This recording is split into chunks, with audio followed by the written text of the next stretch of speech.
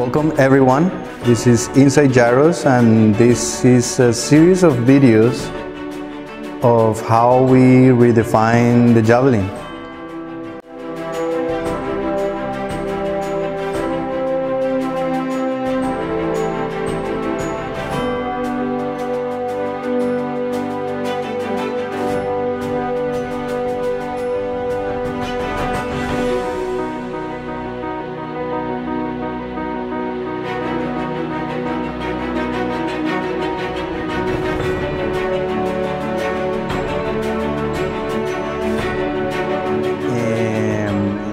In late 2015, I was already flying, I was already pilot, I was teaching classes, and I was also working for the Army in intelligence inside civil aviation in Colombia.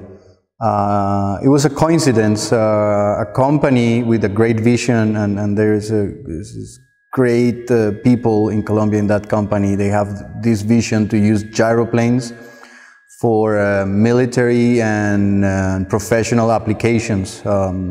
Colombia, we have a lack of resources, let's put it this way, economical and then so gyroplanes for countries like Colombia and South America, they open a massive opportunities for small companies or medium companies and for the governments to maximize their resources using aerial platforms for many operations.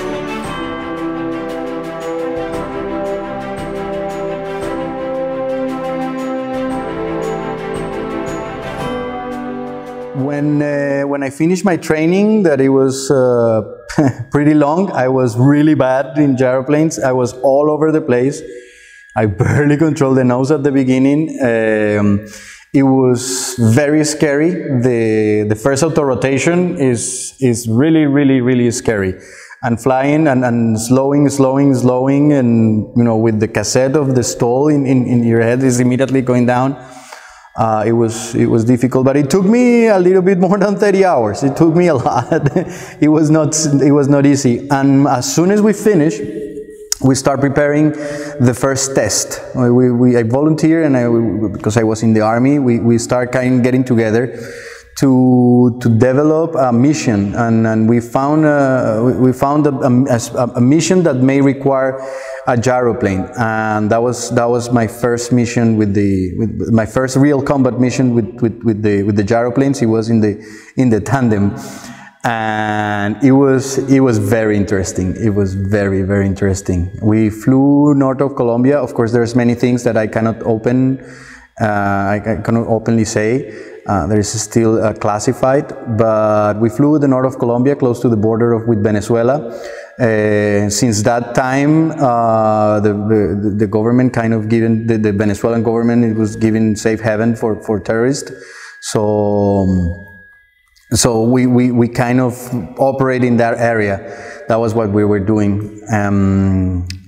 And the preparation was pretty gypsy, let's put it this way. It was interesting. There was a lot of duct tape, zip ties, and ingenuity. We were trying to add things that the machine was not designed for, but we actually did it. We actually did it. Well, the mission details, I cannot give too much details, but when we arrive, we operate from an oil rig close to the border.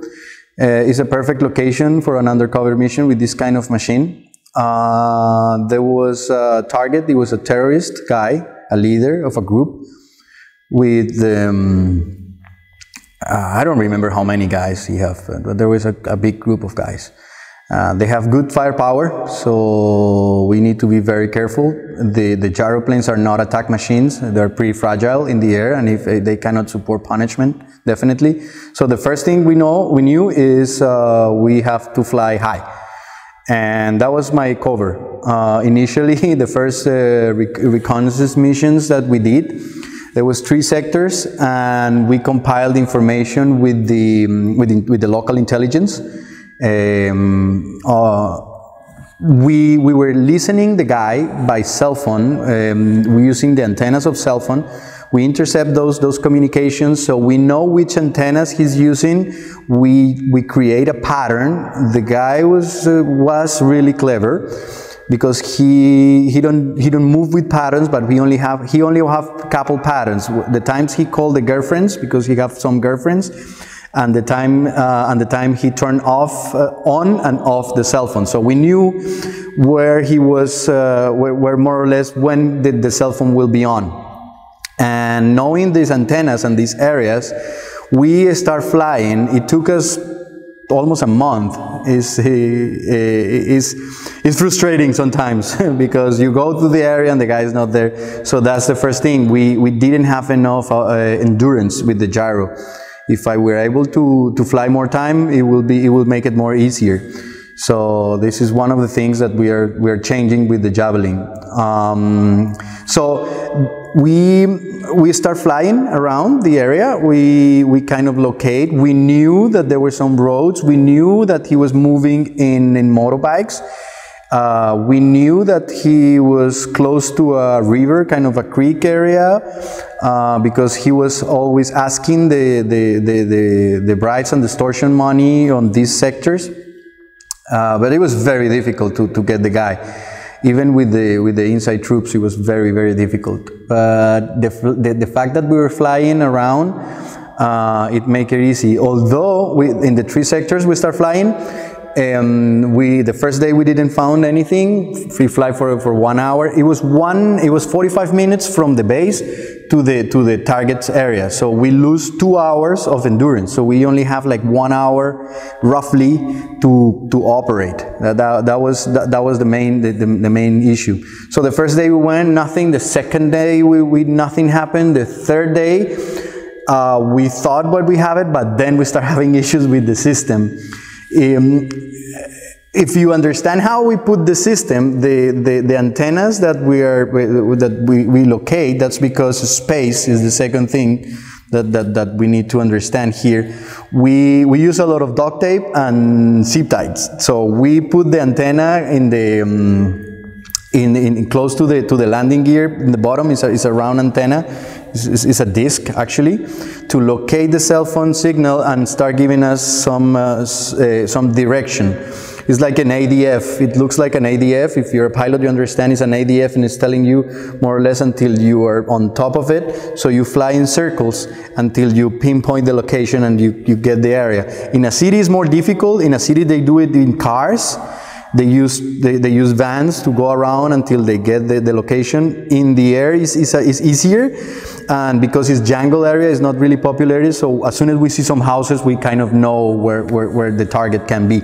So we start going. We put the system to operate the system. We cannot hook it to the engine for the electrical power. So we got this gigantic battery from like a lorry, like a truck, huge one, and we put it in the back seat. So the operator, the sergeant, who was with me in the back, he had to fly with the legs to one side and a massive laptop of that time, you know, with the cables and everything around. It looks like the car from the Beverly Hillbillies with everything attached around. To be able for me to communicate with the ground troops and to the support area with the Hueys and the 60s with the Blackhawks, I have to use the military radio. We don't use the standard VHF radio. So it was this like a backpack that we tried to put in the back. It didn't work. Oh, at the beginning we flew with the armor, but it was ridiculous. It was too heavy, so we removed it and we used a light bulletproof, and I would sit down on top of it. I remember that was the first thing, remember the movies, and you sit down in the helmet, so yeah, I did the same. I just put it because the bullets would come from the bottom, not from the side. And it was pretty funny to look this super advanced technology on intelligence, Colombian style. So we went again to the area. We thought we found it, and we found it. We found it. The idea was to fly 5,000 feet. It was my flight deck. I was not flying below because they can hit me. They have good shooters and they have Barretts, 50 caliber rifles. So I need to be very careful. Although it's very difficult to hit it, but a good shooter can hit it. but above 5,000 feet, it looked very small, and the idea was to arrive to the target when we locate the guy. If I arrive to the target at 10,000, cut the engine and use the gyroplane performance, because at that altitude they give me time to go down. There is really low noise, so I can be on top of the target to start doing the circuits, all the maneuvers to get, and we found it. So the phase 2 was to launch the attack to get the guy. In our way back, we said, okay, let's go to the target and see if we get the cell phone. When we found the cell phone, the operator in the back, that's something that gyroplanes have a great advantage, because you are already there. If you have a camera and you kind of locate, you're missing the rest of the picture. But the sergeant in the back says, hey, wait, Cappy, there is a 3 motorbikes over there. So we found it. So we planified the assault. The assault include 3 Blackhawks and 2 Huey helicopters. And what we do with the Huey helicopter was the air support. So we just put 2 GAU machine guns, the ones from the Terminator movie, the miniguns. We put 2, and they fly in orbits just to give all the support in certain areas. What they do, the communist guerrilla, what they do when they see the helicopter, they maintain a tree between them and the helicopter, so they cannot get hit. But if there's 2 helicopters going around, that gives us a small advantage. So we launched the assault. We found the guy. The guy escaped at that time, but I found it later. That's it. I cannot tell more about that, but yeah, that was the first real combat mission that we did with a gyroplane, and we performed it, and actually was good. This gives us a lot of information for what we have to do.